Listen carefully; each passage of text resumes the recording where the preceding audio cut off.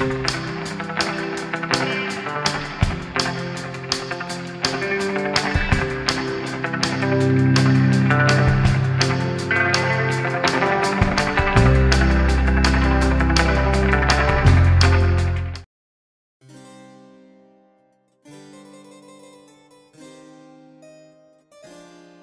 year is 1916.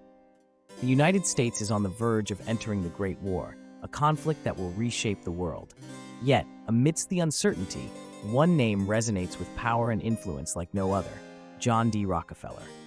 In an era defined by industrial titans, Rockefeller stands apart as a colossus, a figure whose ambition and business acumen would not only build an empire, but redefine the very fabric of American capitalism. This is the story of the world's first billionaire, a man who rose from humble beginnings to amass a fortune unparalleled in his time.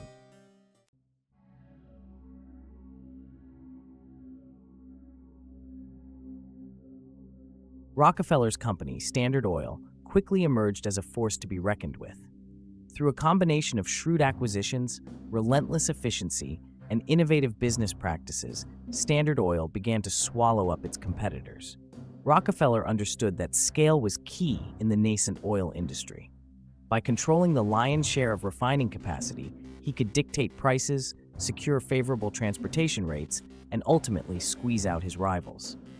His tactics, while undeniably effective, drew the ire of competitors and the scrutiny of lawmakers. Critics accused him of predatory pricing, unfair business practices, and wielding monopolistic power to crush competition.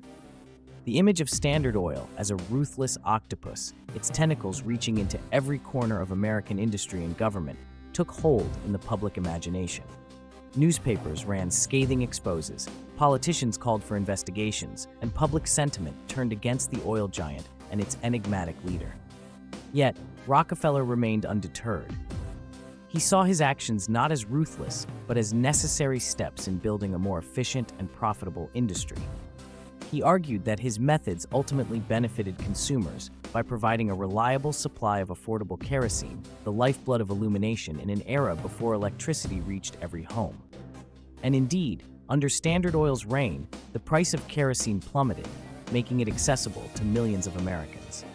However, the public's perception of Rockefeller as a robber baron, a ruthless capitalist who amassed his fortune at the expense of the common man, began to solidify.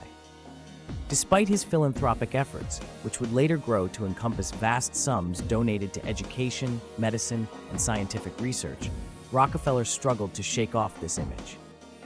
The legal battles raged on, culminating in a landmark 1911 Supreme Court decision that found Standard Oil in violation of antitrust laws and ordered its breakup into 34 separate companies.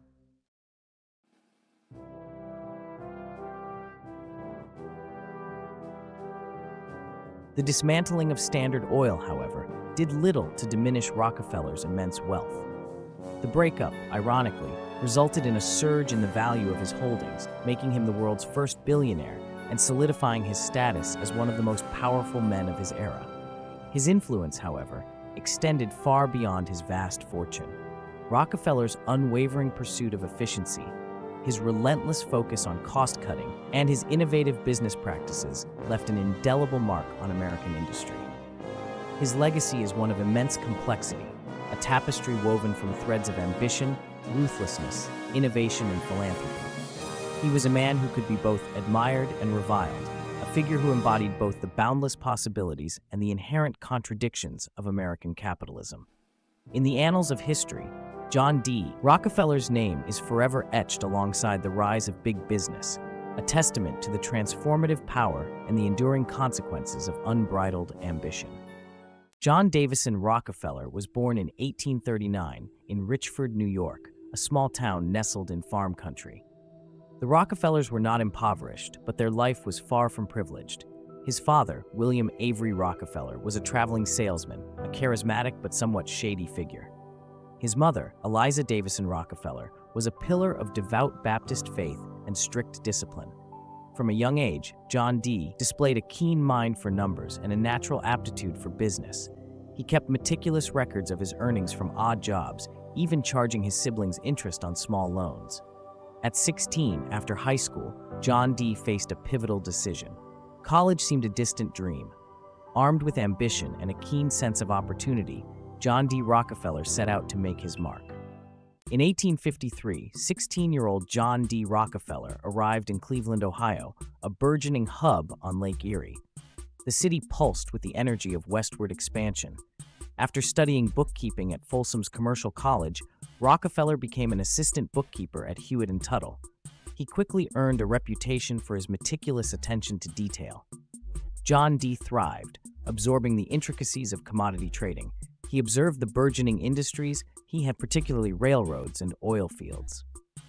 In 1859, Edwin Drake's successful oil well in Pennsylvania ignited an oil rush.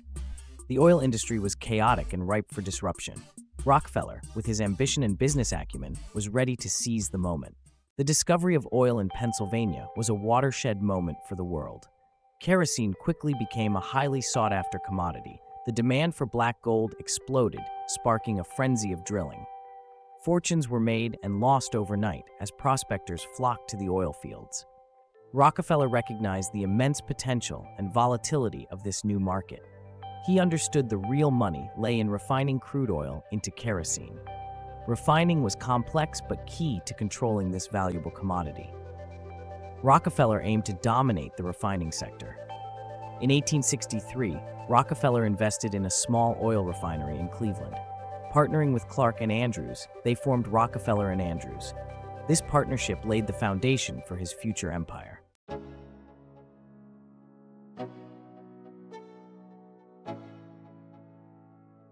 Cleveland, with its strategic location on Lake Erie and its growing network of railroads, proved to be the ideal base of operations for Rockefeller's burgeoning oil empire. The city was a hub of commerce and industry, a melting pot of entrepreneurs, inventors, and laborers drawn by the promise of opportunity. Rockefeller, with his sharp mind for business and his unwavering ambition, thrived in this competitive environment. In 1870, Rockefeller and his associates, including his brother William, Henry Flagler, and Samuel Andrews, formally incorporated Standard Oil of Ohio. The company quickly established itself as a major player in the refining sector, rapidly expanding its capacity and market share. Rockefeller's strategy was two-pronged: ruthless efficiency and aggressive expansion. He invested heavily in new technologies, streamlining the refining process and squeezing every drop of profit from each barrel of crude. At the same time, he embarked on a series of strategic acquisitions, buying out competitors, often at bargain prices, and consolidating his control over the industry. Rockefeller's tactics, while undeniably effective, were not without controversy. He was a shrewd and often ruthless negotiator, driving hard bargains and exploiting weaknesses in his rivals. He forged alliances with railroads, securing preferential shipping rates that gave him a significant competitive advantage. His critics accused him of predatory pricing, using his growing market power to undercut competitors and drive them out of business. Yet Rockefeller remained undeterred, his sights fixed on a grander vision: the creation of a vertically integrated oil monopoly that would dominate the industry for decades to come. The 1870s witnessed the meteoric rise of Standard Oil, transforming it into a national powerhouse. John D. Rockefeller orchestrated bold moves that consolidated the company's dominance. He controlled the entire supply chain, from oil fields to consumers. Rockefeller secured preferential shipping rates, crippling competitors. He formed alliances with refiners, creating a network of loyal partners. Investing in pipelines, he bypassed railroads, tightening control.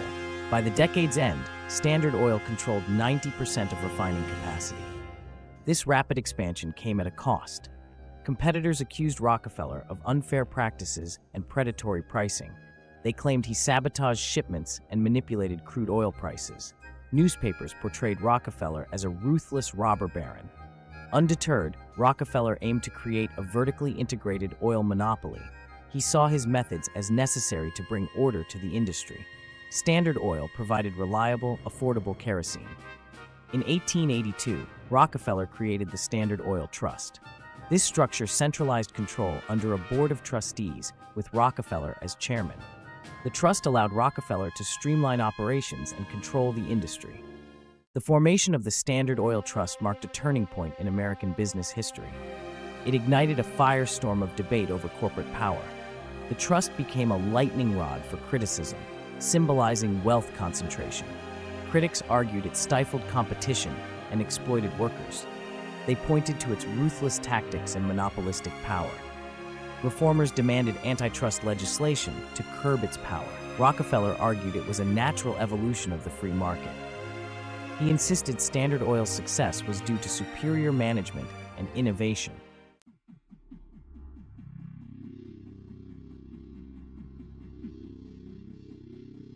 As the 19th century drew to a close, Standard Oil faced mounting challenges on multiple fronts. Public outrage over the trust's power grew, fueled by muckraking journalists exposing its questionable practices. Labor unrest led to strikes and protests at its refineries. Ida Tarbell, a journalist, published scathing articles in McClure's magazine documenting Standard Oil's predatory pricing and political manipulation. Her exposé galvanized public opinion against the trust. The federal government, under President Theodore Roosevelt, launched an antitrust lawsuit against Standard Oil in 1906.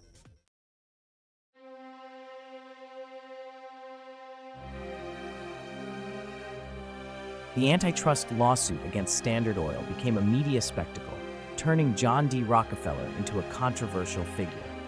Newspapers depicted Rockefeller as a ruthless tycoon, a symbol of corporate greed. Despite negative publicity, Rockefeller remained defiant, relying on his lawyers and publicists. He argued that Standard Oil operated within the law, and its success was due to efficiency and innovation. In 1911, the Supreme Court ruled against Standard Oil, ordering its breakup into 34 separate companies. This decision marked a turning point in American antitrust law.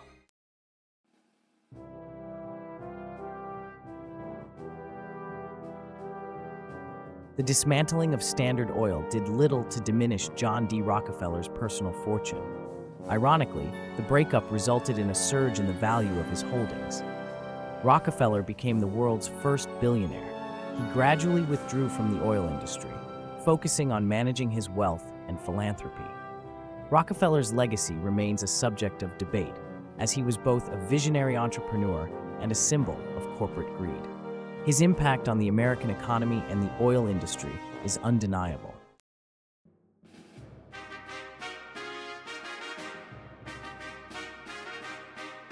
By the dawn of the 20th century, John D. Rockefeller had reached the pinnacle of American business. Standard Oil controlled nearly 90% of the nation's oil refining capacity. Yet this immense power came at a steep price, with methods now being scrutinized and condemned. Small, independent oil producers were squeezed out of the market. Investigative journalists, or muckrakers, exposed the darker side of American capitalism. Public awareness of Standard Oil's tactics grew, leading to calls for government intervention.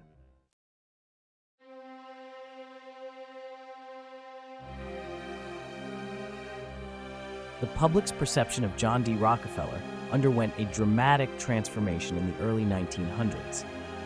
Once hailed as a self-made man, he was increasingly portrayed as a ruthless manipulator. Muckrakers' exposés painted a damning picture of Standard Oil's business practices. Even Rockefeller's philanthropy was viewed with suspicion. He began to grant interviews, defending his business practices and attempting to present a more benevolent image.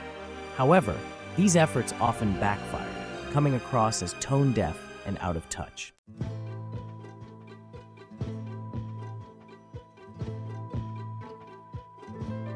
Ida Tarbell, a pioneering investigative journalist, emerged as one of Standard Oil's most formidable adversaries. Her exposé of Standard Oil's rise to power was driven by a personal vendetta against Rockefeller. Tarbell's articles exposed the company's ruthless tactics in shocking detail. Her work resonated with a public wary of corporate power, sparking outrage and demands for government action. Tarbell's legacy extends far beyond her takedown of Standard Oil, inspiring a generation of investigative journalists. Her work helped usher in an era of greater corporate accountability and landmark antitrust legislation.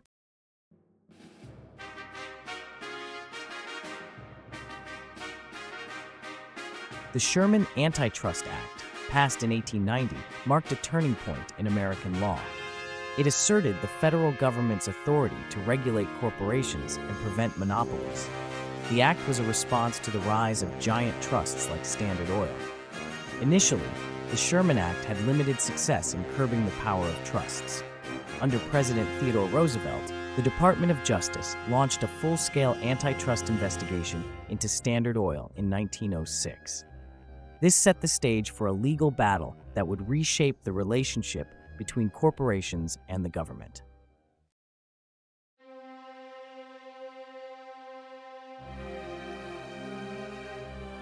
The antitrust trial of Standard Oil, which began in 1906, captivated the nation. The government accused Standard Oil of violating the Sherman Act by monopolizing the oil industry. The trial was a media spectacle with daily coverage and public interest. The government presented a compelling case detailing Standard Oil's anti-competitive practices. Standard Oil's lawyers argued that the company's success was due to efficiency and innovation. The case ultimately hinged on the interpretation of the Sherman Act's prohibition against restraint of trade.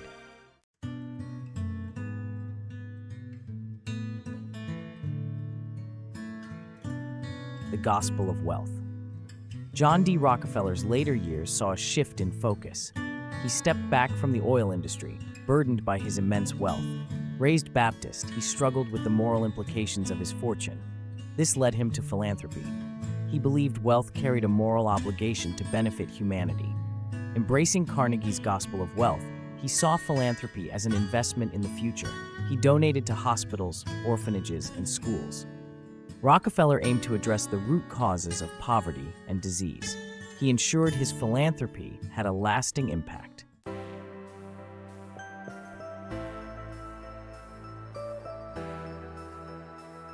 A legacy in education. Education was a cornerstone of Rockefeller's philanthropy. He believed knowledge unlocked human potential and invested in quality education. He created opportunities for others, investing heavily in educational institutions. In 1901, he founded the Rockefeller Institute for Medical Research. The institute advanced medical knowledge and found cures for diseases.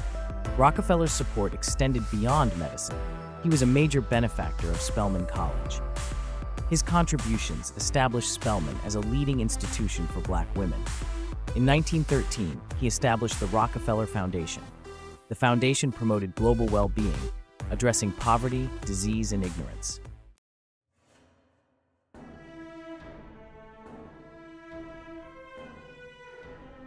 Rockefeller's fascination with science and his deep-seated belief in its potential to alleviate human suffering led him to become a major patron of medical research.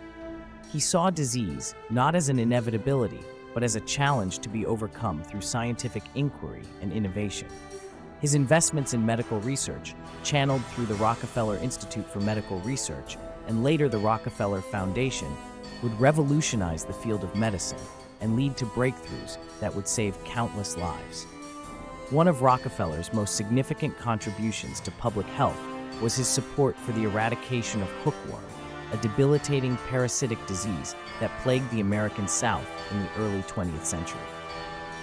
Hookworm infection, which caused anemia, stunted growth, and widespread misery, was particularly prevalent among impoverished rural communities, hindering economic development and perpetuating cycles of poverty.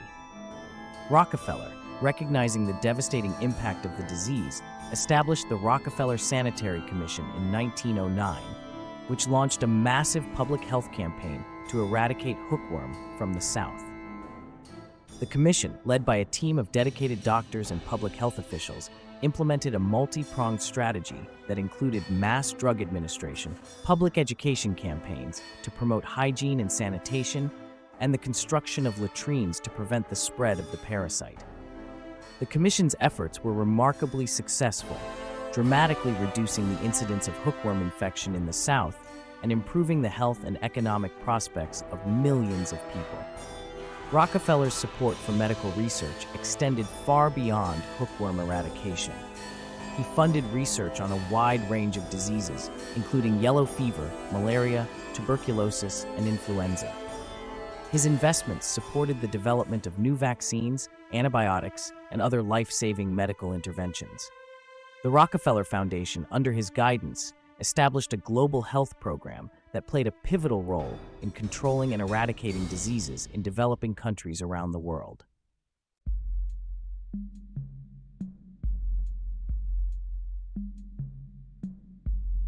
John D. Rockefeller's foray into philanthropy, though undeniably transformative, was not without its complexities and contradictions. The very fortune he dedicated to improving humanity had been amassed through business practices that many considered ruthless and monopolistic. His critics argued that his philanthropy, however well-intentioned, could not erase the harm inflicted by Standard Oil's predatory tactics, which had driven competitors out of business, exploited workers, and stifled competition. They saw his charitable giving as an attempt to whitewash his reputation and deflect attention from the less savory aspects of his business dealings. Moreover, Rockefeller's approach to philanthropy, while groundbreaking in its strategic focus and reliance on expert advice, was often criticized as paternalistic and lacking in accountability. He believed that he, along with his team of advisors, knew what was best for society and that his vast wealth entitled him to dictate the terms of his giving. He was often reluctant to fund projects or organizations that did not align with his own vision or that challenged the existing social order. This top-down approach, while effective in some instances, also raised concerns about transparency, community involvement, and the potential for unintended consequences. The debate over John D. Rockefeller's legacy as a robber baron who amassed a fortune through questionable means, or as a captain of industry who used his wealth to improve the world, continues to this day. His story highlights the complexities of philanthropy, particularly when it stems from wealth generated through controversial business practices. It raises enduring questions about the relationship between wealth and power, the role of corporations in society, and the responsibility of the wealthy to address social problems. Rockefeller's life and legacy serve as a reminder that even the most well-intentioned philanthropy cannot fully erase the past or absolve individuals from the consequences of their actions. The Paradox of Philanthropy, a tale of wealth, power, and the enduring complexities of giving. John D. Rockefeller's life story is a study in contrasts, a testament to the complexities of ambition, wealth, and legacy. He built an empire on oil, crushed rivals, and amassed a fortune unparalleled in his time. Yet, he was a devout Baptist, a family man, and a philanthropist who dedicated millions to education, medicine, and scientific research. This duality lies at the heart of the Rockefeller paradox. Some remember him as a robber baron, a symbol of corporate greed. Others hail him as a visionary entrepreneur who revolutionized the oil business and fueled the American economy. The truth lies somewhere in between.